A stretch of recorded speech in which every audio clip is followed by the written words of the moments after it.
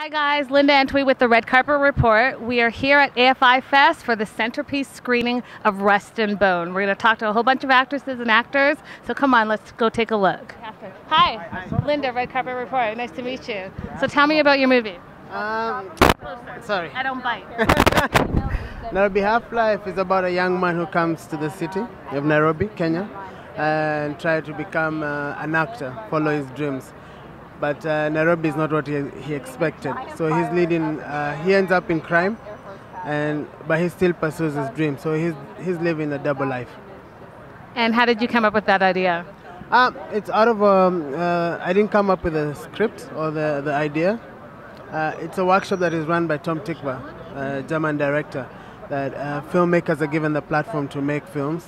So people submit the scripts, directors like me submit their work, and then from there it's a selection process. And is this your first red carpet? Yes, it is. How do you feel? What did you do to prepare for it, and were you nervous? Yes, I was. I sort of didn't think about it too much. Now that I'm here, I'm like, whoa. Why are you asking me all these questions? I don't know you. My parents are from Ghana.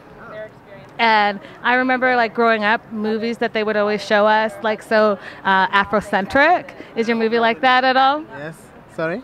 I said, is your movie like that at all, like Afrocentric?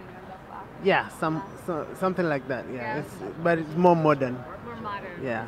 Wonderful. So if we wanted to find you online, so are you on Twitter? Are you on Facebook? Where would we find you? I'm Tosh Gitonga on Facebook, and on Twitter I'm Toshikin.